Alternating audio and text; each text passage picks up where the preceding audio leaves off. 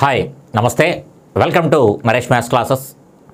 మనం ఎస్ఎస్సి జీడీకి సంబంధించి previous papers ఆధారంగా మనకి ఏవి ఎక్కువగా ప్రశ్నలు రిపీట్ అవుతున్నాయో ఆ కాన్సెప్ట్కి సంబంధించిన ప్రశ్నల గురించి మనం డిస్కస్ చేసుకుంటున్నాం. ఖచ్చితంగా నోట్స్ పెట్టుకోండి. ప్రతి వీడియో కూడా మనకి ఒక మార్క్ కవర్ చేస్తుంది జాగ్రత్తగా ఉపయోగించుకున్నట్టయితే. అట్ ది సేమ్ టైం వాడు 45 సెకండ్స్ ఇస్తారు కాబట్టి ఆ 45 సెకండ్స్లో మనం ప్రాబ్లం సాల్వ్ చేసే విధానం చాలా సింపుల్గా నాన్ మ్యాథ్స్ అని క్యాండిడేట్ కాకుండా మనకి చాలా సరళమైన భాషలో చాలా సింపుల్గా చెప్పడం జరుగుతుంది. కాబట్టి నోట్స్ పెట్టుకొని రాసుకునే ప్రయత్నం చేయండి. ఆ నోట్స్ని రిఫర్ చేయండి. ఓకే అండి, దయచేసి నోట్స్ పెట్టుకోకపోతే చూడకపోవడమే ఉత్తమం అని చెప్పుకోవచ్చు. ఓకే అండి, వీడియోని పూర్తిగా చూడండి. నచ్చింది అనుకుంటేనే లైక్ చేయండి. అలాగే మొదటిసారి ఎవరైతే చూస్తున్నారో వాళ్ళు సబ్స్క్రైబ్ చేసుకోండి. బెల్ ఐకాన్ కూడా క్లిక్ చేయండి. మనం ఏ వీడియో పెట్టినా సరే ఆ పోస్ట్ అనేది మీకు అంటే వీడియోకి సంబంధించిన నోటిఫికేషన్ మీకు వెంటనే వస్తుందన్నమాట. ఓకే అండి, ఈరోజు యావరేజ్కి సంబంధించి ఎస్ఎస్సి జీడీలో మనకి ఎక్కువగా రిపీట్ అవుతున్నటువంటి అర్థమెటిక్కి సంబంధించి ఎక్కువగా రిపీట్ అవుతున్నటువంటి కాన్సెప్ట్ ఏంటి, దానికి సంబంధించిన లెక్కల గురించి మనం డిస్కస్ చేసుకుందాం. ఓకే అండి, యావరేజ్కి సంబంధించింది అంటే క్లియర్గా ముందు యావరేజ్ అంటే కనుక తెలుసుకోండి ఒకసారి. యావరేజ్ సరాసరి. సరాసరి అనగానే జనరల్ మీనింగ్ ఏంటయ్యా అంటే కనుక జనరల్ మీనింగ్ ప్రతి ఒక్కరికి అని అర్థం. సరాసరి అనగానే ప్రతి ఒక్కరికి ఒక్క జనరల్ పాయింట్లా అనుకుంటే కనుక హ్యాపీగా రాసుకోవచ్చు. ప్రతి ఒక్కరికి లేదా అందరికీ. అంటే సరాసరి పెరిగింది అనగానే ప్రతి ఒక్కరికి పెరిగింది, అందరికీ పెరిగింది, ఈచ్ పర్సన్ ప్రతి ఒక్కడికి అని అర్థం. సమానంగా పంచడము అని అర్థం. సరాసరి అనగానే సమానంగా పెంచడం, సమానంగా పంచడం. అయితే సరాసరి పెరిగింది అనగానే ప్రతి ఒక్కరికి సమానంగా పెరిగింది అని చెప్పేసి అంటాం. ప్రతి ఒక్కరికి, అందరికీ ఈ పదం అది. కాబట్టి జస్ట్ ఈ వర్డ్ ఒక జనరల్ మీనింగ్ తెలుసుకోవడం వల్ల ఏంటి అంటే కనుక లెక్క చేస్తున్నప్పుడు చాలా స్పీడ్గా చెప్పుకోవచ్చు. ఓకే అండి, సరాసరి 2 పెరిగింది అంటాడు అంటే ప్రతి ఒక్కరికి 2 పెరిగింది అని అర్థం. అక్కడ ఎంతమంది ఉంటే అంతమందికి తల ఒక 2 పెరిగింది. ప్రతి ఒక్కడికి, అందరికీ తల ఒక 2 పెరిగింది. అందరికీ కలిపి 2 అని కాదు. అక్కడ 5 ఉంటే 5కి 5 రెళ్ళు 10 పెరిగింది అని అర్థం. ఆ గ్రూపులో 10 మంది ఉంటే 10 రెళ్ళు 20 పెరిగింది అని అర్థం. ఎంతమంది ఉంటారో ప్రతి ఒక్కడికి 2 చొప్పున పెరిగింది. ఇది జనరల్ మీనింగ్. జస్ట్ ఆ జనరల్ పాయింట్ పట్టుకుంటే కనుక ఈ సరాసరికి సంబంధించిన లెక్కలో ఇప్పుడు చెప్పిన కాన్సెప్ట్ కావచ్చు, లేదా దీంట్లో ఉండే నెంబర్ ఆఫ్ ప్రాబ్లమ్స్, చాలా ప్రాబ్లమ్స్ ఉంటాయి. అవన్నీ కూడా నువ్వు చాలా అలవోకగాను ఈజీగా కూడా చేసేయచ్చు. అయితే ఇప్పుడు మనం ఎక్కువగా రిపీట్ అయ్యే కాన్సెప్ట్ గురించి డిస్కస్ చేసుకున్నాం కాబట్టి ఆ లెక్కల గురించి మనం ముందుగా మాట్లాడదాం. జాగ్రత్తగా వాచ్ చేయండి. ఒకసారి ప్రాబ్లం గమనించండి ఒకసారి. The average age of 37 students is 26 years.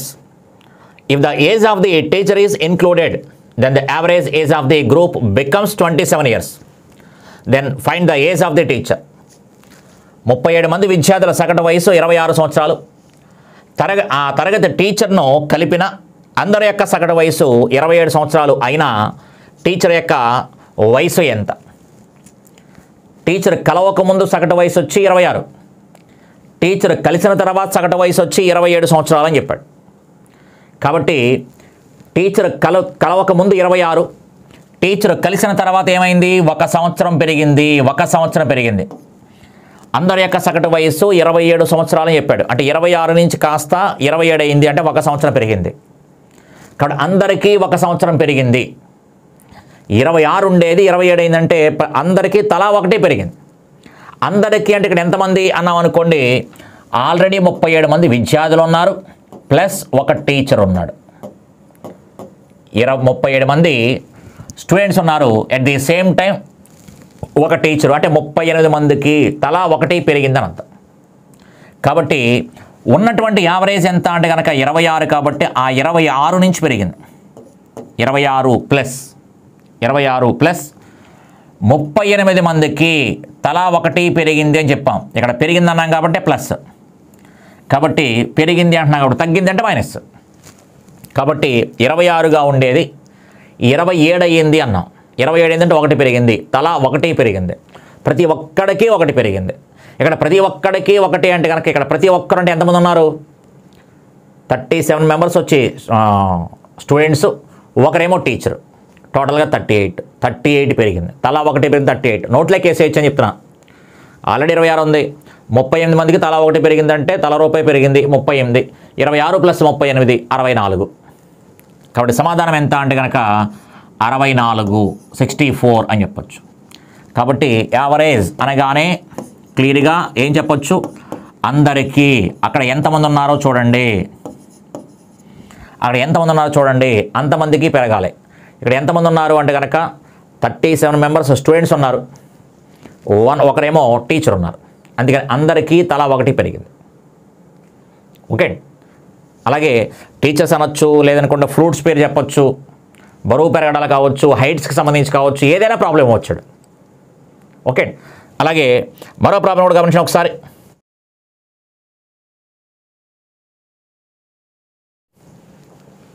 The average weight of 8 members sitting in a boat is 56 kgs. If the weight of the boat is included, then the average weight increased by 12 kgs.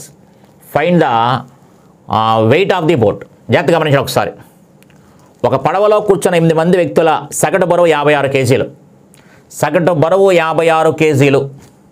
8 మందికి 56 కేజీలు అంటే ప్రతి ఒక్కడికి 56 కేజీలు 56 కేజీలు 56 కేజీలు ఇలా ఉంది అని అర్థం. పడవ బరువును కూడా కలిపిన, అక్కడ టీచర్ కలిపినట్టే ఇక్కడ పడవ బరువును కలిపిన సరాసరి 12 కేజీలు పెరుగుతుంది. సరాసరి 12 కేజీలు పెరుగుతుంది అంటే ప్రతి ఒక్కడికి 12 కేజీలు పెరుగుతుంది అంటాడు. ప్రతి ఒక్కడికి 12 కేజీలు పెరుగుతుంది అంటే ఇక్కడ మనకి ఎప్పుడు పడవ బరువును కూడా కలిపిన తర్వాత అని చెప్పాడు. అంటే పడవను కూడా కౌంట్ చేయాలి, పడవ బరువును కలిపితేనే అని చెప్పాడు. కాబట్టి వ్యక్తులు లేరు కదా సార్, ప్రతి ఒక్కరికి అంటే ఇక్కడ వ్యక్తులు కదా, ఇక్కడ పడవ కదా అనుకోద్దు, పడవను కలిపిన తర్వాతే, అంటే పడవ కూడా పెరుగుతుంది అని అర్థం. కాబట్టి ఆల్రెడీ ఉన్న యావరేజ్ ఎంత అంటే కనుక 56, గతంలో ఫస్ట్లో ఉన్నది 56 పెరుగుతుంది చెప్పాడు కాబట్టి ప్లస్. ఇక్కడ మనకి 8 మంది ఏమో వ్యక్తుల రూపంలో ఉంటే ఒకరేమో పడవ రూపంలో ఉన్నారు. 8 మంది ఏమో వ్యక్తుల రూపంలో ఉంటే ఒకరు పడవ రూపంలో ఉన్నారు. టోటల్గా 9 మంది అవుతారు పడవతో కలిపి. ఆ 9 మందికి తలొక 12 పెరిగింది, తలొక 12 పెరిగింది. అందరికీ సరాసరి కలిపిన సరాసరి 12 కేజీలు పెరుగుతుంది. జాగ్రత్తగా గమనించండి ఒకసారి. If the weight of the boat is included then average wait increased by 12 kgs. Average increased by సరాసరి 12 కేజీల చొప్పున పెరుగుతుంది. అంటే అందరికీ 12 కేజీల చొప్పున పెరుగుతుంది. అందరికీ అంటే ఇక్కడ ఎవరున్నారు, 8 మంది వ్యక్తులు ఉన్నారు, ఒక పడవ. టోటల్గా 9 వ్యక్తులు ప్లస్ ఒక వస్తువును, టోటల్గా 9 మందికి తల ఒక 12. అప్పుడు ఎంత అయింది, ఇది 108. కాబట్టి 56 ప్లస్ 108 ఎంత అంటే కనుక 56 ప్లస్ 108 క్లియర్గా మనకి 164 అని చెప్పొచ్చు. 164 అని చెప్పొచ్చు. సమాధానం ఎంత అంటే కనుక 164. ఓకే, కాబట్టి ఒకరు అదనంగా రావడం వల్ల లేదా ఒకరు బయటకు పోవడం వల్ల అంటాడు. ఒక్కొక్కసారి ఒకడు బయటికి వెళ్ళిపోతున్నాడా, ఒకడు ముందుకు లేదనుకుంటే కనుక వస్తున్నాడా అని చూసుకోండి ఒకసారి. ఒకడు బయటికి పోతున్నాడు అనుకోండి, 8 మందిలో ఒకటి పోతే 7 అని వస్తుంది. 8 మందిలో ఒకటి పోతే 7 అని వస్తూ ఉంటుంది. కాబట్టి ఇక్కడ ఒక వ్యక్తిని అదనంగా తీసుకుంటున్నారు. 8 మంది ప్లస్ ఒక పడవ, 37 మంది విద్యార్థులు ప్లస్ ఒక టీచరు. చాలా హ్యాపీగా సింపుల్గా సమాధానం రాసేయచ్చు. ఓకే, పద్ధతి ప్రకారం లెక్క చేయొచ్చు. కానీ సరాసరి యావరేజ్ అనగానే అందరికీ అనే ఒక జనరల్ వర్డ్ పట్టుకుంటే లెక్కలు ఎంత స్పీడ్గా చేయొచ్చు చూడండి ఒకసారి. ఓకే, అలాగే మరొక ప్రాబ్లం కూడా గమనించండి ఒకసారి. The average marks of 40 students in a class is increased by 0.8 marks when a student whose marks 42 is replaced by a new student. Find the marks of the new student. జాగ్రత్త చదువుతున్న మళ్ళీ ఒకసారి చూడండి ఒకసారి. The average marks of 40 students in a class is increased by 0.8 marks when a student whose marks 42 is replaced by ఒక వ్యక్తి ఎడిషనల్గా రావడం లేదు. ఒక వ్యక్తి బదులుగా ఇంకొక వ్యక్తి వస్తున్నాడు. Replaced by a new student. Find the mark of the total student. ఒక తరగతిలో 40 మంది విద్యార్థులు, సగటు మార్కులు 42 మార్కులు వచ్చిన విద్యార్థి బదులుగా మరొక విద్యార్థి వచ్చిన సగటు 0.8 పెరుగుతుంది. అయినా కొత్త విద్యార్థి యొక్క సగటు మార్కులన్నీ ఇక్కడ జాగ్రత్తగా గమనించండి. ఆల్రెడీ యావరేజ్ ఎంత అంటే కనుక మనకి చూడండి ఒకసారి. ఈ 42 కలవడం వల్ల అక్కడ ఉన్నటువంటి విద్యార్థుల అందరి సరాసరి 0.8 పెరిగింది చెప్పాడు. ఈ 42 మార్కులు వచ్చిన వాడు కలవడం వల్ల అక్కడ ఎంతమంది విద్యార్థులు అయితే ఉన్నారో అంతమంది విద్యార్థుల యొక్క యావరేజ్ పెరిగిపోతుంది అని అడిగాడు. ఎంతమంది విద్యార్థులు ఉన్నారు? 40 మందే. ఒక్కడు కూడా పెరగడు ఎక్స్ట్రా. ఎందుకని? రీప్లేస్డ్ బై ఒక వ్యక్తి బదులుగా ఇంకొకరు వచ్చారు అని చెప్పాడు. గతంలో 40 మంది ఉంటే ఇప్పుడు 40 మందే ఉంటారు. గతంలో 40 మంది ఉంటే ఇప్పుడు 40 మందే ఉంటారు. ఇక్కడ చూస్తూ మనం అక్కడ హ్యాపీగా అని చెప్పొచ్చు. అంటే మనం 40 మంది చెప్పాలి తప్ప ఒక టీచర్ ఎక్స్ట్రా వచ్చారు, ఒక పడవ ఎక్స్ట్రా ఉందని చెప్పాల. అక్కడ మనకి ఒక విద్యార్థి బదులుగా మరొక కొత్త విద్యార్థిని చెప్పాడు. ఎడిషనల్గా ఎవరో రాలేదు, రీప్లేస్ అయ్యారంతే. అందుకని ఆ 42 ప్లస్ 40 మంది ఉన్నారు కాబట్టి 40 మందికి తలొక 0.8 పెరిగింది అని చెప్పాడు. 40 మందికి పెరిగింది, తలొక 0.8 పెరిగింది. సేమ్ ప్రాబ్లం చూడండి ఒకసారి. లెక్క ఒకే రకంగా చేసుకుంటున్నాం. దేనివల్ల? ఈ వర్డ్ అనుకోవడం వల్ల. ఈ వర్డ్ అనుకోవడం వల్ల, యావరేజ్ అనగానే ఈ వర్డ్ అనుకోవడం వల్ల లెక్క ప్రతి లెక్క ఇలా చేసుకున్నాక అవకాశం వస్తుంది అనమాట. ఓకే, ఇక్కడ క్లియర్గా మనకి పాయింట్కి 0కి తీసేయచ్చు. అప్పుడు 8 అయిపోయింది. 4 8 32. 42 ప్లస్ 4 8s are 32. క్లియర్గా మనకి 74 అని చెప్పచ్చు. 74 అని చెప్పచ్చు. ఓకే, ఇక్కడ వ్యక్తిని రీప్లేస్ చేస్తున్నారు. ఒక వ్యక్తి అదనంగా పెరగడం లేదు, తగ్గడం లేదు. కాబట్టి హ్యాపీగా సేమ్ 40 మెంబర్సే ఉంటారు. Okay, next one. అలాగే ఈ ప్రాబ్లం కూడా గమనించాం ఒకసారి. The arithmetic mean of 100 observations is 24. If 6 is added to each of the number, then each of the number is multiplied by 2.5. Find the new average are mean. 100 సంఖ్యల యొక్క సగటు 24. ఒకవేళ ప్రతి సంఖ్యకు 6ను చేర్చిన, ఒకవేళ 6ను ప్రతి సంఖ్యకు చేర్చిన మరియు ప్రతి ఒక సంఖ్యను 2.5తో గుణించిన, తద్వారా వచ్చే కొత్త సగటు ఎంత? ఇంతకుముందే మాట్లాడాను, జాగ్రత్తగా గమనించండి ఒకసారి. 100 అబ్జర్వేషన్ తీసుకుంటే వాడికి యావరేజ్ ఎంత? 24. అంటే ప్రతి ఒక్కడికి 24 ఉంది. ఆల్రెడీ యావరేజ్ 24 ఉంది. If 6 is added to each of the number, ప్రతి ఒక్కడికి ఈచ్ ఆఫ్ ది నెంబర్, ప్రతి సంఖ్యకు అని ఎప్పుడైతే అన్నాడో క్లియర్గా సరాసరికి అని అర్థం. జనరల్ మీనింగ్ సరాసరి కంటే ప్రతి ఒక్కరికి. కాబట్టి each of the number that means average, సరాసరికి. అలా ఇక్కడ కూడా మనకి ప్రతి ఒక్క సంఖ్యను అంటే సరాసరిని అని అర్థం. సరాసరిని 2.5తో గుణించడం ద్వారా వచ్చే కొత్త సగటు ఎంత? జస్ట్ చూడండి ఒకసారి. ఎప్పుడైతే యావరేజ్ అనగానే ప్రతి ఒక్కరికి, అందరికీ అని అన్నామో లెక్క చూడండి ఎంత ఈజీ అయిపోయిందో. క్లియర్గా ఒకవేళ 6ను సరాసరికి చేర్చిన, సరాసరి కంటే ఎంత? 24 కదా. అందుకని 24కి 24కి 6 యాడ్ చేసినట్టయితే అని చెప్పాడు. ఇక్కడ ఒక వర్డ్ అయింది, ఇది న్యూ యావరేజ్. ఇక్కడ వరకు సంబంధించిన న్యూ యావరేజ్ అనమాట. 6 సంఖ్యల యొక్క సరాసరి ఏదైతే వచ్చిందో, ఈ 100 సంఖ్యల యొక్క సరాసరి ఏదైతే వచ్చిందో ఆ సరాసరికి 6 కలిపినా అని చెప్పాడు. 6 కలిపాను, అప్పుడు ఒక యావరేజ్ వస్తుంది. ఎంత? 24 + 6 30 అయింది. ఈసారి అని చెప్పాడు ఈ యావరేజ్కి అంటే ఈ సరాసరికి 2.5తో గుణించినా అని చెప్పాడు. ఎందుకంటే దెన్ ఆ తర్వాత ఈచ్ ఆఫ్ ది, ఆ తర్వాత అంటే ఈ 30 వచ్చిన తర్వాత each of the number is multiplied by each of the, మళ్ళీ యావరేజ్ అని మీనింగ్ ఇది. Each of the number is multiplied by అంటే average is multiplied by, average is multiplied by 2.5. Okay, అంతే తప్ప ఇక్కడ బాడ్మాస్ రూల్ వాడదాం ఇలాంటి పదాలు వాడుకోకండి. ఓకే, నేను బ్రాకెట్ కూడా కావాలని రాశాను, తప్పు చేసేస్తారేమో. బ్రాకెట్ పెట్టకపోతే కనుక మళ్ళీ ముందు ఇలా గుణించడం చేస్తారు. కావాలని బ్రాకెట్ పెట్టాను. ముందు కలపండి అన్నాడు, కలిపాను, 30 అయింది. తర్వాత గుణించండి అన్నాడు కాబట్టి గుణించాను.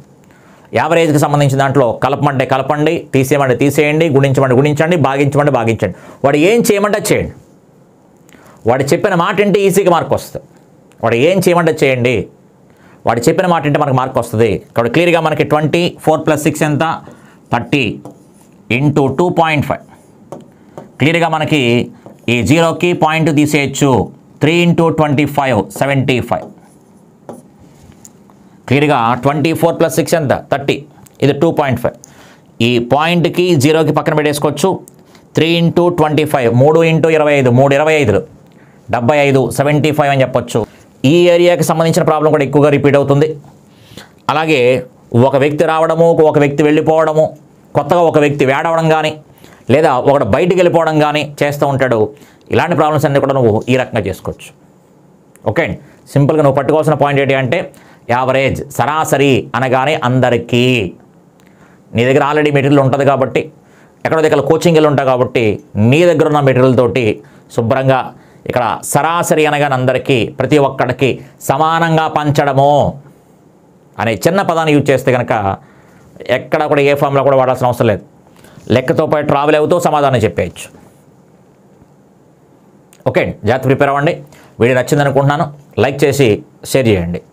ఓకే అండి. అలాగే మన Telegram channel Naresh maths class అని ఉంటుంది. ఆ నరేష్ మ్యాథ్స్ క్లాస్ అనే ఛానల్ని టెలిగ్రామ్ ఛానల్ కూడా ఫాలో అవ్వండి. వీటికి సంబంధించిన వీడియోస్ కానీ ఏదైనా పీడిఎఫ్స్ ఉంటే కానీ మనం అప్లోడ్ చేస్తూ ఉంటాం. దాన్ని బట్టి మీరు అప్డేట్ అవ్వడానికి కూడా వర్క్ చేస్తుంది. అలాగే కంప్లీట్ కోర్స్కి సంబంధించి అయితే కనుక ప్లే స్టోర్లో నరేష్ మ్యాథ్స్ క్లాస్ అనే యాప్ ఉంటుంది. ఆ యాప్ డౌన్లోడ్ చేసుకోండి. డౌన్లోడ్ చేసుకొని దాంట్లో ఈ ఎస్ఎస్సి జీడీకి సంబంధించి, అఫ్కోర్స్ ఎస్ఎస్సి జీడీ అని కాదు, ఆల్ కాంపిటేటివ్ ఎగ్జామ్స్ అంటే ఎస్ఎస్సి సంబంధించి సిజిఎల్, సిహెచ్ఎస్ఎల్, ఎంటీఎస్ కావచ్చు, అలాగే ఆర్ఆర్బీకి సంబంధించి ఎన్టీబీసీ కావచ్చు, లేదనుకుంటే గ్రూప్ డి కావచ్చు, గ్రూప్ డి, ఏఎల్పి కావచ్చు, ఇలా ఈ ఎగ్జామ్ సంబంధించి, అలాగే ఎస్ఎస్సి గురించి మాట్లాడా. ఇంకా మనకి స్టేట్ ఎగ్జామ్స్, ఎస్ఐ కానిస్టేబుల్ కావచ్చు, అలాగే ఏపీ తెలంగాణలో మనకి ఎస్ఐ ఎగ్జామ్స్ అయిపోయి, తెలంగాణలో కానిస్టేబుల్ కూడా అయిపోయింది.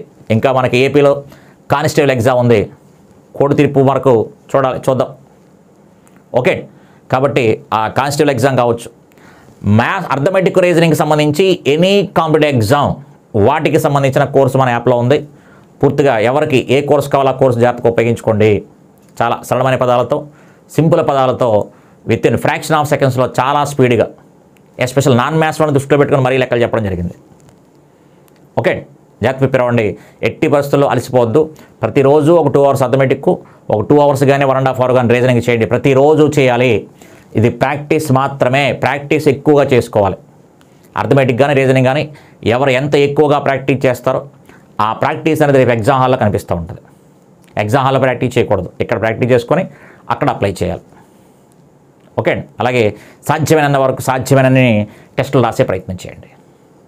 ఓకే అండి. Thank you.